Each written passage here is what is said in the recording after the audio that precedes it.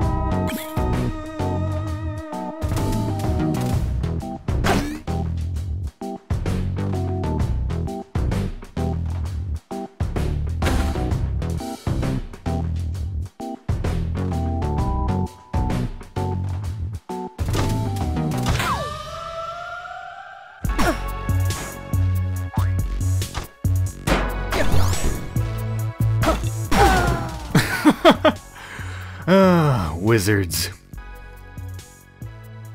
I don't know, it's always something, right? Damn armadillos, damn wizards, damn dragons. You know, I don't know if that Shrine of Risk was actually worth it. I thought it was easier to move on the first beat, because that's what it does. If you don't move on the first beat after every level, you take half a heart of damage. And I thought it was easier to move on the first beat than I thought, because I kept trying to move on the first beat and I just kept getting hurt. Although it actually wouldn't have mattered in this case, because I think he does 2 hearts of damage anyway, so even if I was at full health I would have died, but nonetheless, I don't know if I should have went for the Shrine of Risk. Because I was thinking, you know, I've been thinking for a while that there's 3 shrines that I'm willing to touch during a daily challenge, but I might get rid of the Shrine of Risk, I don't know. I'm not sure. Anyway, that was a hell of a lot better than my previous runs, yeah. 21st. That was pretty good.